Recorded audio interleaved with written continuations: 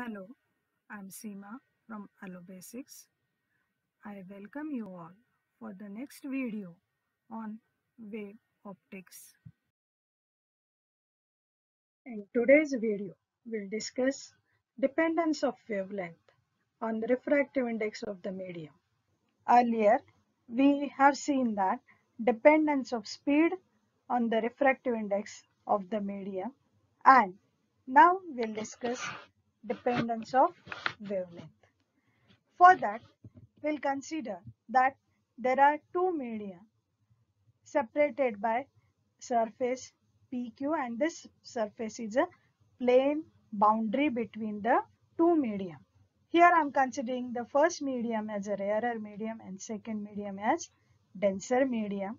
These two medium are having speed of light, refractive index and wavelength as V1, N1 and lambda 1 for the first medium and V2, N2 and lambda 2 for the second medium. I can see that these rays of light are perpendicular to surface PQ, or I say that are normal to surface PQ. So we can consider this as normal incidence. Here I can see wavefronts are traveling from rarer medium to denser medium. These wavefronts are proceeding towards the surface PQ. So I say that AB wavefront was earlier somewhere at the place of EF, then it has come to the place of CD and then at AB. After some time EF will approach to CD, then up to AB, and AB will move further. These wavefronts are traveling in the medium at the time required to travel that wavefront from EF to CD or CD to AB is same, and I consider the time as capital T. As the time required to travel is same, the distance covered by wavefront to move from this position to this position or this position to this position is same, and let that separation between them be lambda. As this is approaching from rarer medium to denser medium, naturally speed of light in denser medium is less than that of in the rarer medium.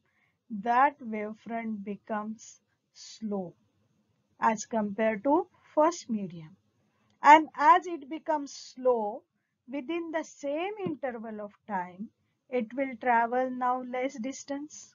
We can observe that these wavefronts in the second medium are represented by A dash, B dash, C dash, D dash, E dash, F dash. They are separated by the distance lambda 2. Why here they are close to each other?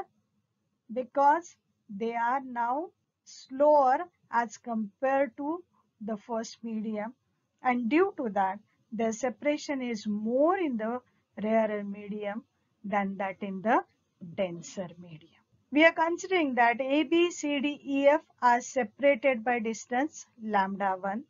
What is lambda 1? Lambda 1 is the wavelength of light in the first medium.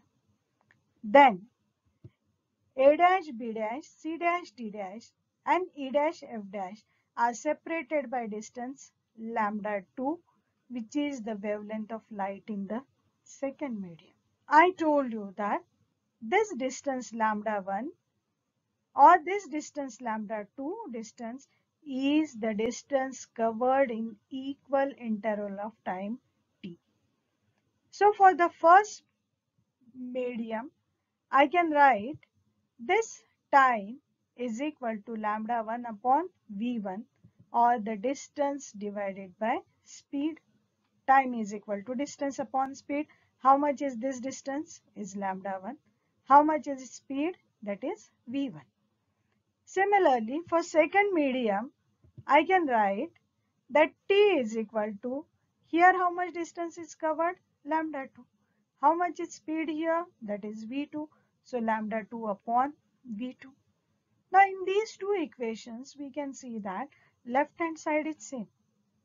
As left hand side is same, we can equate their right hand sides and we can write lambda 1 upon V1 is equal to lambda 2 upon V2, or same thing I can write as lambda 2 is equal to lambda 1 into V2 upon V1. But we know that V2 upon V1 is equal to N1 upon N2. So we can write this lambda 2 as lambda 1 into N1 upon N2. Now I got relation between refractive indices and the wavelength. What is that relation? I can say that lambda 2 upon lambda 1 is equal to N1 upon N2. In that way, also I can write it as lambda 2 upon lambda 1 is equal to N1 upon N2. Now I want to see what about frequency, because I know that wave is associated with wavelength as well as frequency, and we know that speed is equal to frequency into wavelength. V is equal to nu lambda. As it is nu lambda, I can write for this that nu1 is equal to V upon nu is equal to V upon lambda. So nu1 is equal to V1 upon lambda 1. Similarly, nu2 is equal to V2 upon lambda 2. But if lambda 1 upon V1 is equal to T and lambda 2 upon V2 is equal to T, then naturally V2 upon lambda 1 is equal to 1 by T. Similarly, V1 upon lambda 1 is equal to 1 by T. So here V1 upon lambda 1 is equal divided by V2 upon lambda 2. I'll get it as 1 upon T divided by 1 upon T, that is equal to 1.